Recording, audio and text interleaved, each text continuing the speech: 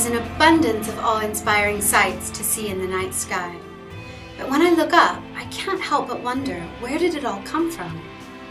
What really happened at the Big Bang? To really address this question, cosmologists need a quantum theory of gravity. And in recent years, the ability of loop quantum gravity to confront this question has been gaining increasing attention. Loop quantum gravity is an attempt at treating gravity quantum mechanically. Instead of a continuous space-time, which can be divided indefinitely as in general relativity, loop quantum gravity tells us that space-time has a discrete structure, that it's made of individual units which cannot be subdivided, and this has dramatic implications for the origin of our universe. To learn more about it, we visited one of the rising stars in the field, Ivana Guyo, at Cambridge University's Center for Theoretical Cosmology. We also traveled to Florida, where Abhay Ashtekar, one of the founders of the field, was giving a public lecture on the topic. It's really kind of began when I was in high school, and I grew up in a very small kind of Indian towns. My father was in this civil service, and the British had this tradition that the civil servants were transferred every 3 years, and so we moved a lot, small towns, and then somehow almost, I don't know how exactly this happened, but I got hold of books by George Gamow, and particularly a book which was called 1, 2, 3 up to Infinity, which had things about cosmology in it, and that really fascinated me. I think since I was a child, I was interested in science and in maths, but I really think that I fell in love with physics, in maths, in high school, when I started to study precise terms, calculus, algebra, mechanics, electromagnetism. I think at that time I felt that my life was engaged with science. Einstein tried and failed to make his theory consistent with quantum mechanics. So do you find it a bit daunting to do what he and others couldn't do? Of course. In fact, if I was the only one doing this, I would be extremely worried. But fortunately, there is a lot of people in the field working on the same ideas, the same theories. And I believe that if each of us make a small contributions, all together may solve problems that a single genius was not able to. Einstein gave us this beautiful theory, which is general relativity, in which gravitation is coded in the very geometry of space-time. That theory is very geometrical. It's very precise. There are very definitive predictions. Quantum theory, on the other hand, uses completely different concepts, completely different ideas.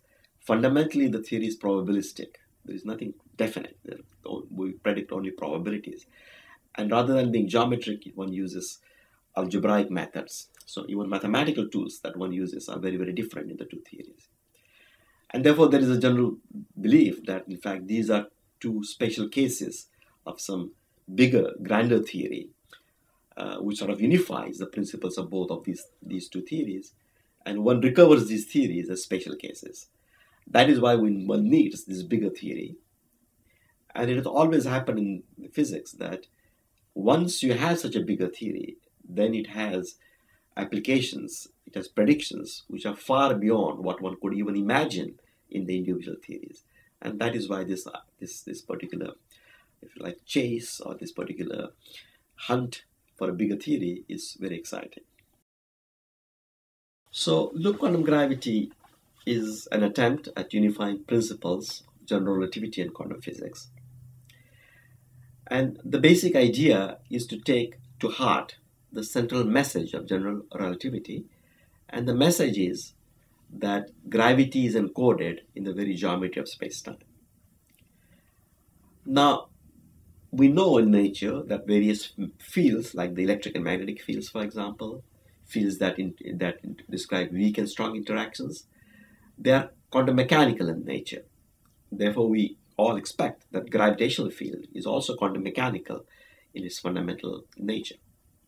On the other hand, Einstein told us that through general relativity, that gravity is encoded in geometry, and therefore, if in fact gravitational field is quantum mechanical, then even the very geometry of space-time should be subject to laws of quantum physics.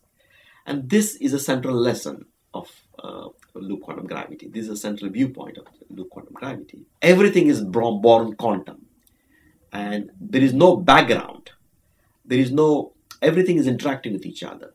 So it's not that there is actually space and time. There is geometry which is given to you on which things happen.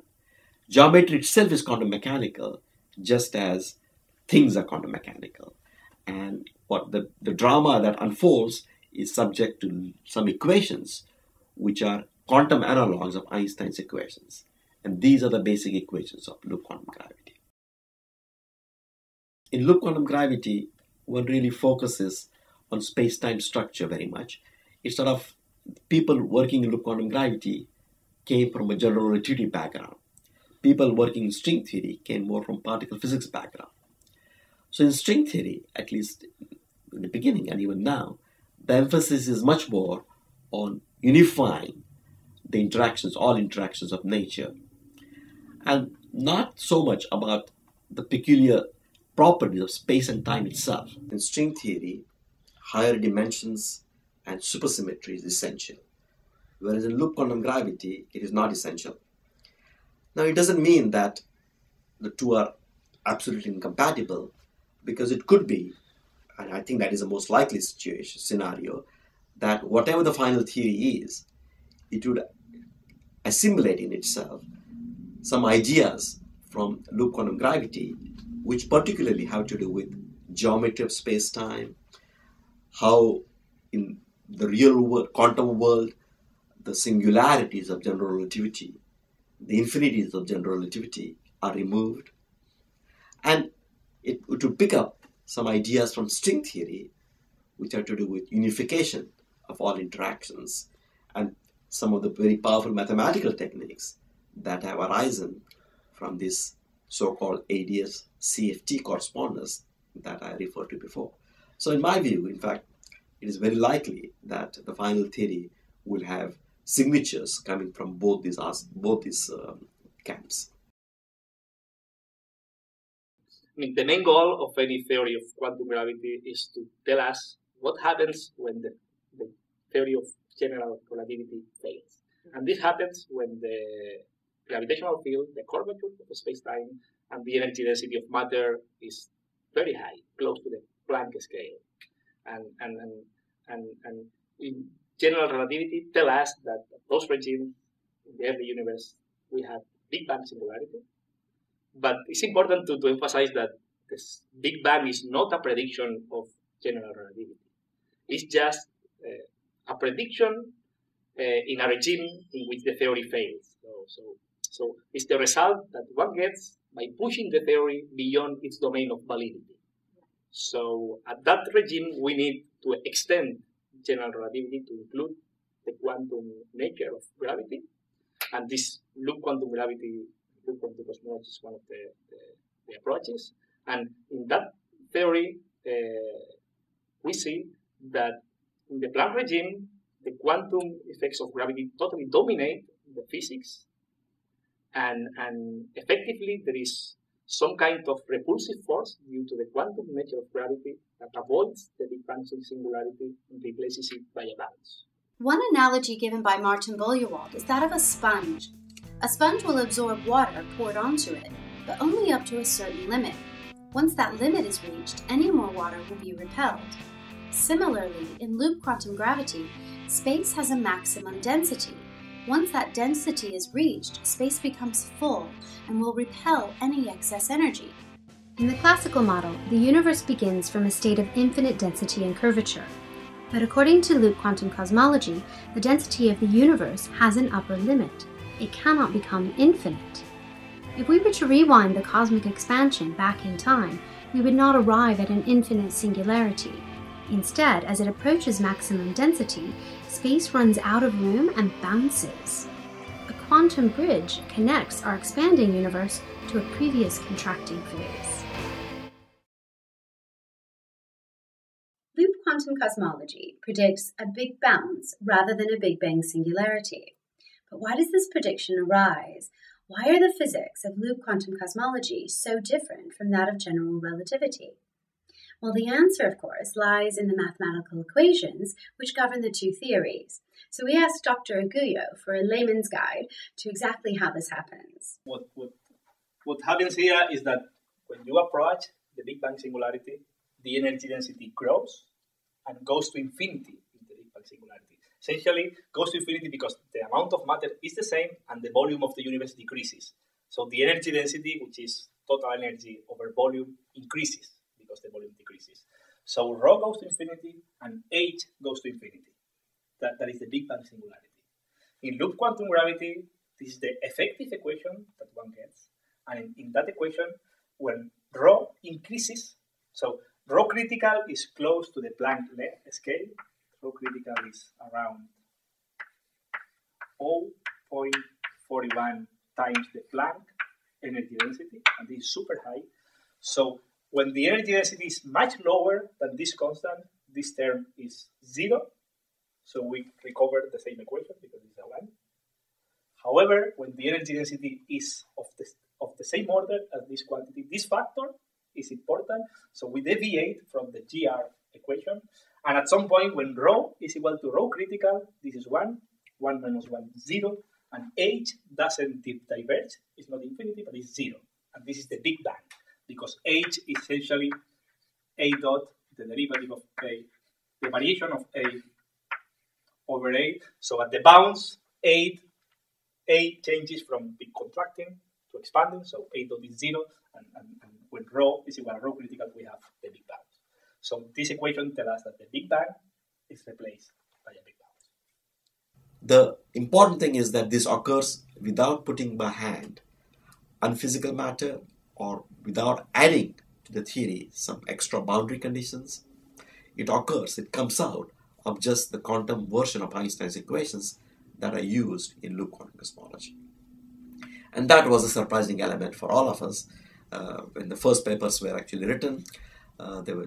The detailed papers were with these two postdocs, Parampreet Singh and Tomasz Pawlowski. And when this effect was first found, I thought that this couldn't be true in completely general, that without putting anything by hand at all.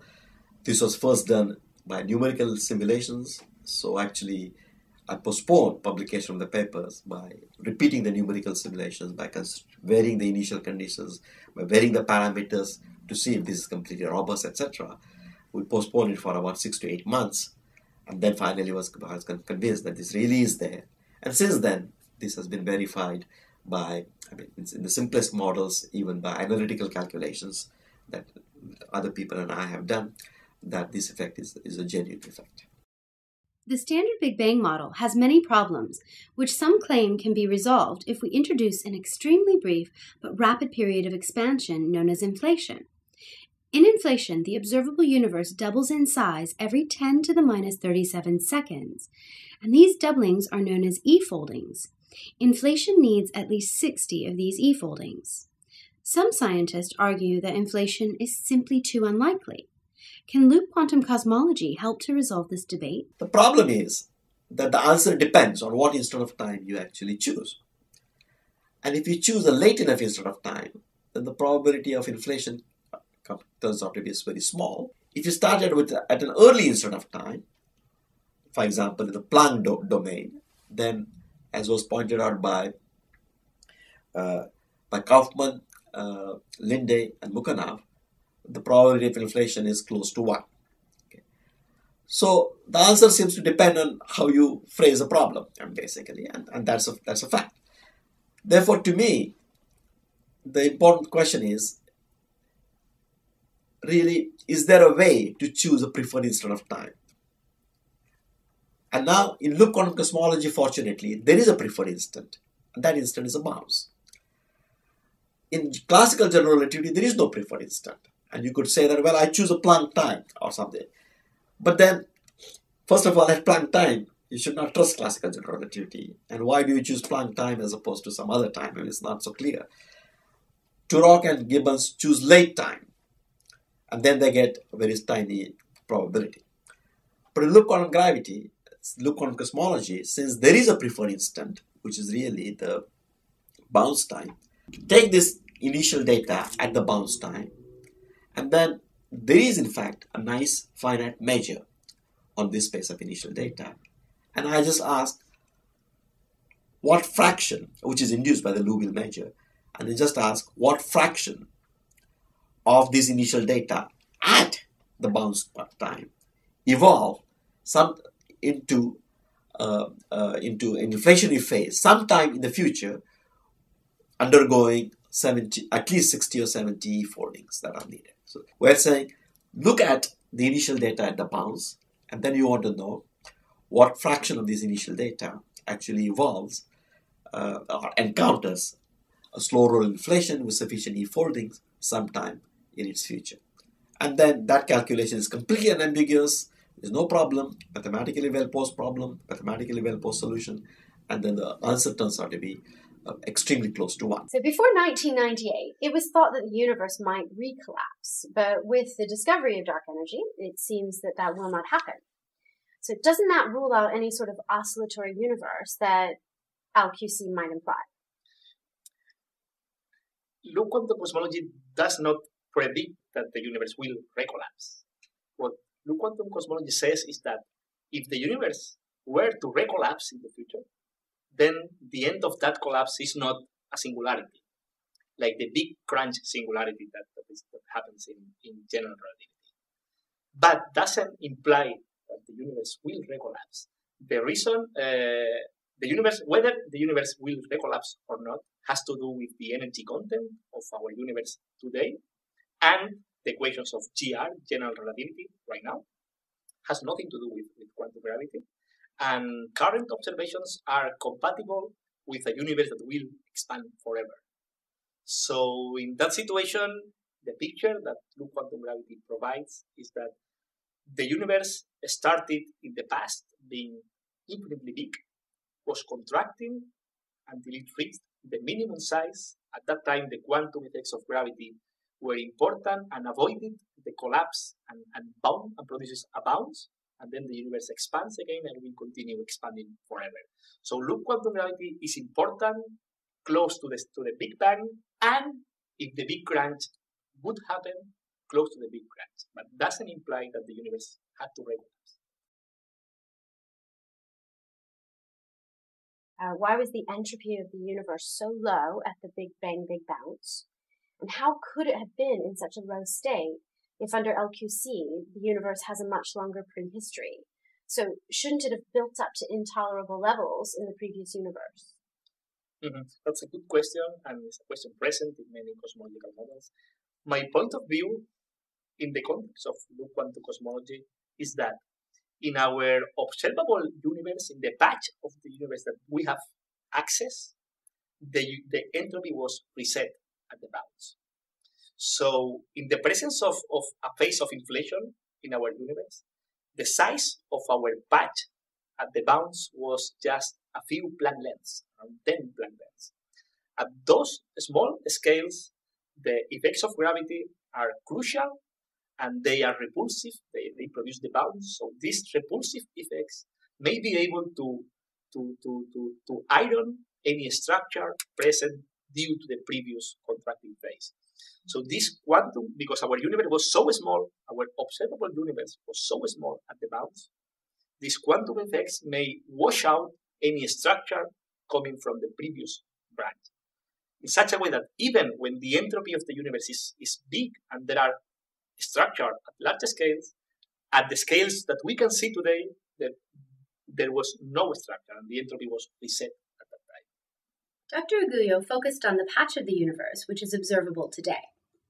At the Big Bounce, it was unimaginably tiny, and the repulsive force of loop quantum cosmology drove it to a nearly homogeneous low entropy state. But what about the whole universe?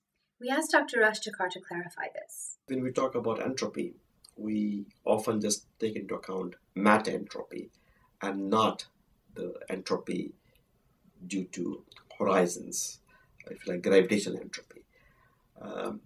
And see, the notion of entropy has to do with coarse graining, as we saw before. It has to do with not looking at the microscopic states, but just looking at some averaged out macroscopic states up here. Look at the loop quantum cosmology solutions, then in the collapsing branch, just before the bounce, a cosmological horizon develops. And this cosmological horizon grows extremely rapidly and in fact fills the whole universe at the bounce and then disappears after the bounce.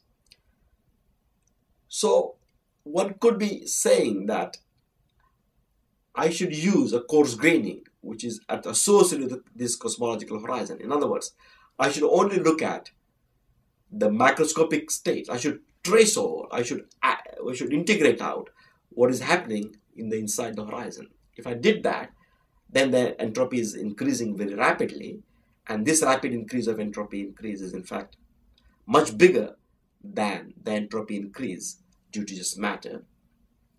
But at the horizon, at the bounce, the horizon engulfs the whole universe, and therefore the entropy, if you like, becomes infinity. And then after the bounce, the horizon has just disappeared. This is a mathematical fact about quantum cosmology. Does not happen in Friedman classical solutions of Einstein's equation, the Friedman model. So there's an issue about how we should phrase this question, whether we should take into account this gravitational entropy which comes due to cosmological horizons.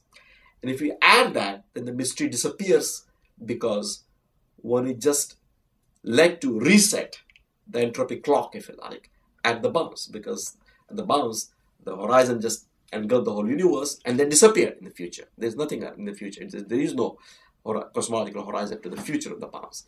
And therefore, we start all over again. If a quantum bounce replaces the Big Bang singularity, does the idea apply to a black hole?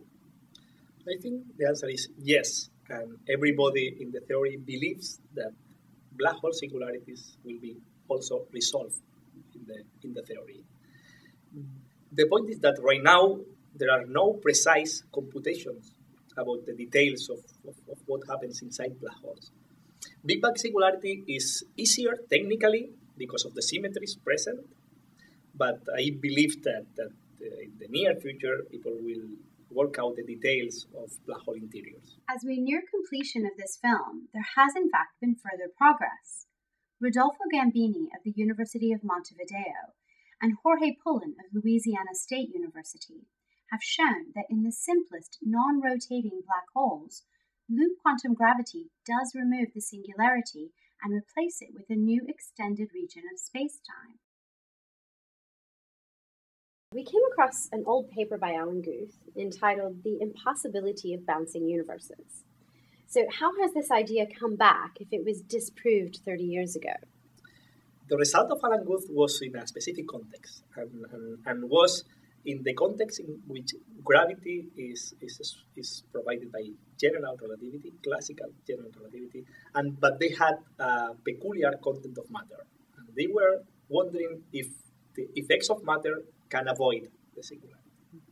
If you look into cosmology, what happens is that general relativity, is not longer valid close to the Big Bang. So one has to generalize the theory to include quantum effects. And when those quantum effects are included, the Big Bang singularity is resolved and the bounce is possible. It's really quantum geometry that is doing this. I given these talks, in fact, just last month, in February in Boston, in the MIT Tufts seminar. Alan was there, and I mean, they all agree that this is a viable, completely interesting and viable scenario. We've also heard that contracting universes are unstable and produce messy singularities. In loop quantum cosmology, people have analyzed more complicated models, not just the simplest model of a spatially flat Freeman-Robertson-Walker. People have analyzed models containing anisotropies. Anisotropies is just a universe in which the geometry and matter has dependence on the direction. It's not isotropic, so there is dependence on the direction. People have considered more complicated models containing inhomogeneities, and in all of them, the singularity does not appear. So we don't believe that messy singularities will appear. The visible universe is of the size of 10 Planck length cube, and that it turns out that in fact this repulsive force is exactly operating in that domain. It's very, very strong. It completely overwhelms classical attraction. That because of that one is able to not worry about massive things that are happening at much longer wavelength, at much larger length scales, and focus just on this little ball, and that is why we don't have to worry more about these issues so much. We have to worry about these balls of about 10 Planck length size. That changes qualitatively the question. And again, before loop quantum cosmology, the people had, of course, proposed this idea, but the question was, even then, you need some mechanism, even for the 10 Planck length cube ball to become so extraordinarily homogeneous and isotropic. And loop quantum cosmology appears to have, at least qualitatively, a mechanism. A number of theorists, from Lee Smolin to Nikodem Popovsky, have suggested that black holes can give birth to new universes. So is it possible that the Big Bounce is from a black hole rather than a whole universe that collapsed? Right. I don't think so, and the reason is basically because of the differences I just pointed out between the bounce and the black hole. For the black hole, most of the energy comes out through this quantum radiation, which initially looks like the Hawking radiation. It looks like a thermal and mixed state, but in fact, the total state is a pure state. It just is well approximated by thermal state in the early times, and so it's quite different from physically. And what bounces is really what is left over, the remnant small thing. Whereas in cosmology, because of near spatial homogeneity and isotropy, the whole thing bounces. As we don't see inflation in the universe today, the inflaton field driving inflation must have decayed. But in any one half-life, the remaining field, which has not decayed, is undergoing exponential expansion. And so cosmologists such as Alan Guth and Alex Vilenkin propose that inflation must be eternal, creating an infinity of pocket universes. Can loop quantum cosmology determine if this is really the case? Eternal inflation, they also have to take into account some quantum processes, some tunneling amplitudes, which might, for example, the inflaton is rolling down the potential. This quantum fluctuation puts it up the potential again, and therefore it rolls down again, and therefore causes this little portion of the universe to expand out very much. So these quantum processes are very important for this eternal inflation. What would be good to do would be to actually, in loop quantum cosmology, we have actually a wave function of the universe, and we actually have evolution of this wave function of the universe. Now, so far what we have done is really evolve this wave function until we're reached general relativity era, and says that, well, after that, we can just use classical general relativity. We don't have to use the full quantum mechanical wave function of the universe in the future. And that is a very good practical point of view. Loop quantum gravity or loop quantum cosmology might actually does give you these wave functions, and therefore, if you actually were to evolve these wave functions carefully, you might be able to see whether it is true or it is not true that the inflaton has a large fluctuation and rolls down the potential. It's true that people who believe in eternal inflation seem to think it's obvious that this should happen. I don't have an intuition, so I think it would be good to see if this actually does happen or does not happen. Can we ever learn what caused the previous universe to collapse, or any other features of the previous universe? I believe that it is unlikely that we have observational access to the contracting phase of the universe. And the reason is, as I said before, because it is likely that quantum effects wash out information about the contracting branch of our universe. The New Scientist ran a front cover story recently saying that the universe must have had a beginning. They referred to work done by Borde, Guth, and Vilenkin, and Vilenkin and Matani, but there was no mention of loop quantum gravity at all. Abhayashkar said that this conclusion reached by Borde, Guth, and Vilenkin is violated in loop quantum cosmology. And on a recent TV show, cosmologists at Copeland said that we simply don't know if the universe has a beginning. So which one should we believe? I think that the result by Borde, Guth, and Vilenkin is very interesting, but one has to interpret it correctly. What they say is that inflation cannot be eternal in the past. Let me explain what that means. What they do was to consider general relativity, so no quantum gravity, classical gravitation, and inflation. In general relativity, Hawking, Penrose, Garrock, and other people came out with what is called singularity theorems. And they say that if the matter content satisfies some conditions, then singularity are unavoidable in the early universe. However, the matter that produces inflation doesn't satisfy that condition. So people were wondering that maybe inflation can avoid the Big Bang singularity. So if you continue inflation in the past, you will never find Big Bang, and inflation can be eternal in the past. Then what Bordy, Vilenkin, and Good shown is that even if the matter during inflation doesn't satisfy the conditions of the singularity theorem, the Big Bang happens. Inflation cannot avoid the Big Bang. So if you extend the inflationary spacetime to the past, you will always find the Big Bang singularity in general relativity. But that doesn't mean that the universe has to have a Big Bang. What that means is that when you get closer to the Big Bang, you have to replace general relativity by a theory of quantum gravity, and this theory of quantum gravity should tell you what happens in the Big Bang. And in loop quantum cosmology, there is no Big Bang, but there is a bounce. Obviously, there are other approaches that doesn't produce a bounce, produce other results. All these theories are new, and we don't have a complete theory of quantum gravity. So it is natural that the confident answer is that we still don't know what really happened. These theorems of Vilenkin, Guth, and Bordy, on which much of this discussion is based, they basically assume that the universe was eternally inflating. That is to say, there was no contracting phase in the past. In loop quantum cosmology, there is a contracting phase in the past, and therefore the basic assumption of the theorem is violated, and therefore there is a occurrence which is not compatible with the conclusion. I mean, theorems are theorems, but if the assumptions are violated, then the conclusions of the theorem are not true. Tell us how we can test for loop quantum gravity and loop quantum cosmology. In general, relating quantum gravity with observations is a very difficult task. And the reason is simply because of the difference between the energy scales at which quantum gravity is important and the energy that we can check in our laboratory. So far, people have checked consistency, or people have tested quantum gravity just by mathematical self-consistency.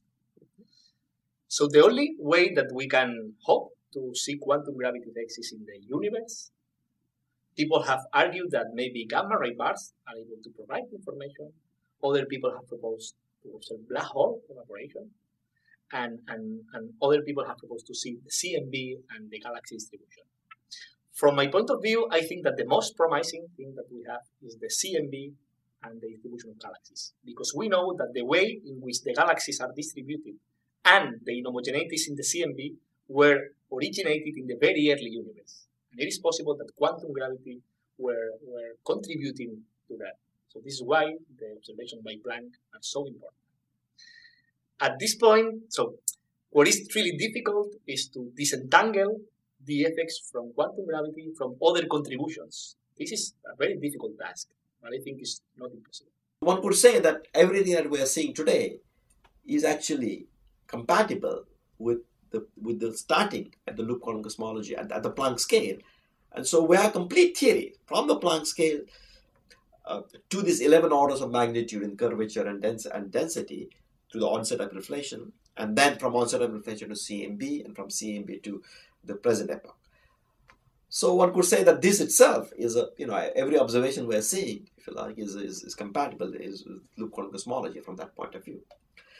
But what one would like to see is, in fact, there is some observation which is signature of loop quantum cosmology, which is not seen in standard inflation. Now, so far, this recent work over the last year, I mean, we have been doing it for 2 years. It is a hard problem. We did it very slowly, and the papers were just published in the last few months. So there are 3 papers with Ivan Aguirre that you will see, and William Nelson. And what we have found is that there is actually a very small window in the parameter space for which loop quantum cosmology predictions are completely compatible with the present observations, but would give you some distinct signature from standard inflation for future observations.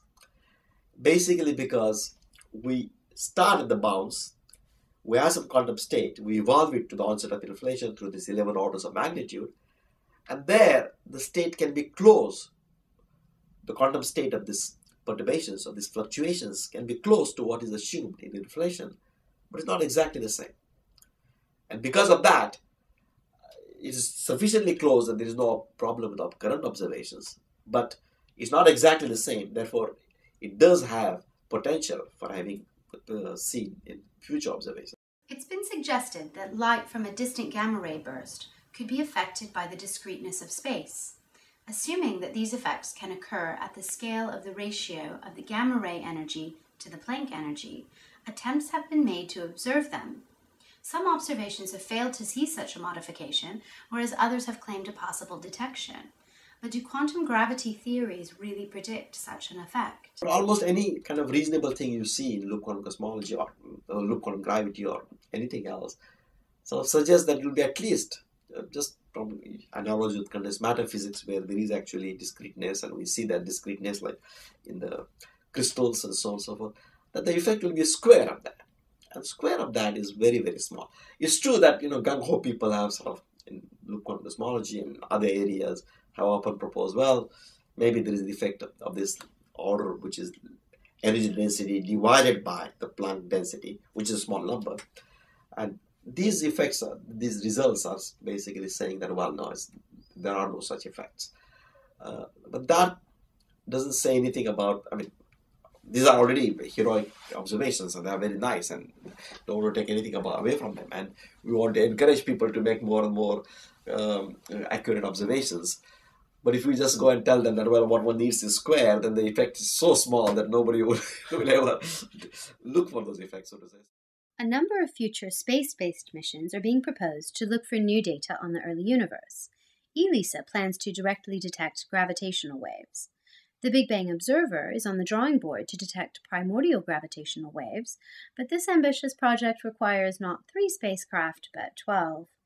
A more realistic goal might be to look for a type of polarization in the CMB known as B modes, which originate from primordial gravity waves. Proposed fourth-generation CMB detectors, such as EPIC and CORE, may be able to find these modes if ESA's Planck mission or other projects do not. So how can data from these missions confront theory with observation? There is a consistency relation between gravitational waves, how much energy density there is in gravitational waves and how much energy density there is in matter, and the thing that I refer to as spectral index, namely that the energy per wavelength is not the same, is not constant, but it's almost constant, but not quite. And there are some relations between all those quantities. Standard inflation gives you one relation, which is quite robust, but in loop quantum cosmology changes that relation. So if in fact one were to be able to measure these quantities, one would be able to see if in fact this relation holds or does not hold. Again, unfortunately, this is true only for this narrow window of the parameter space, but still the gravitational waves and would be able to shed light on this. There's been talk that the LHC might be able to make tiny black holes. If it did, could observations of those help us? Yes, of course. That will be extremely interesting. There are many assumptions on the existence of black holes in LHC. You have to assume that there are extra dimensions, more dimensions than the 4 dimensions that we see today, and they have to have a peculiar geometry. They have to be large extra dimensions. In that case, gravity at large energies may be much stronger than what seems at our scale, and black holes may be produced at LHC. If that is true, that would be great, because we will have black holes disintegrating, evaporating inside our detectors. That would be wonderful. In March 2013, ESA's CMB probe Planck revealed its cosmology results. The data is plotted on what is called a power spectrum and was said to fit well with simple inflationary models. But anomalies first hinted at by NASA's WMAP were confirmed by Planck. In particular, the left-hand side of the plot at large angular scales showed the most deviation from standard predictions. At the Planck press conference, Georges Efstathiou of the University of Cambridge said, I think if I were an inflationary theorist, I would be more happy than disturbed by these results, but we have to be open-minded that there might be new physics involved in these anomalies. And it's perfectly possible from the theoretical point of view that there is exotic physics, that our universe is part of a multiverse, that we can track our universe back through the Big Bang to a previous Big Bang phase. One can start the computation of where the cosmic structures are coming from, starting before inflation, at the times of the bounds. Follow them through the quantum gravity regime, and then after inflation. And then one can see if there is any correction to the standard predictions of inflation due to the pre-inflationary quantum gravity regime. This has been done, and precise computations of the power spectrum for scalar perturbations and gravity waves are computed, and they in fact say that the predictions of inflation should be corrected at large scales, the left-hand side of the plot. And this is compatible with Planck is measuring. So it's possible that Planck is observing effects of quantum gravity. With the amount of data is not enough to single out look quantum cosmology or any other proposals, but it is extremely interesting. I think that I would like to understand this much better, and in fact, just 2 weeks from now, we have invited. I mean, we're astute enough to do it, a year in advance, so that Charles Lawrence, who is the chief NASA person in Planck mission, so he's going to come and give us 3 talks. And then I would like to understand these anomalies much better. I mean, we had discussions on them, and we realized that there are some basic issues with those anomalies that we don't completely understand. Okay, so therefore I can only answer the question at a rough global level and not anything which is specific. I think it is possible. I think if there is something if we understand those anomalies better, it could be telling us something about the initial state that we have talked about, which is really at the level of the big bounce. This initial state of this 10 Planck length cube thing that we mentioned before, even if you put all these various conditions that I was telling you about before, symmetry requirements and various conditions to tell us what this initial state was, it still gives you some freedom. And if there are anomalies, then it may be that it actually constrains this initial state significantly. There are real anomalies, then it might constrain this initial state significantly. And that would be very nice, because that would give us really insights into kind of new physics. And that will also enable one to make more detailed predictions, because at the moment the predictions are common to this whole class of states. But so far, the results from Planck are consistent with loop quantum cosmology, correct? That's correct. Human beings have long sought our cosmic origins, and with modern cosmology and the Big Bang, it seemed like we were close to discovering them. But if loop quantum cosmology is right, the Big Bang is not the ultimate beginning, but rather a transition in a much longer history. So the search for our cosmic origins is not at an end. But perhaps we've opened the door on an exciting new vista.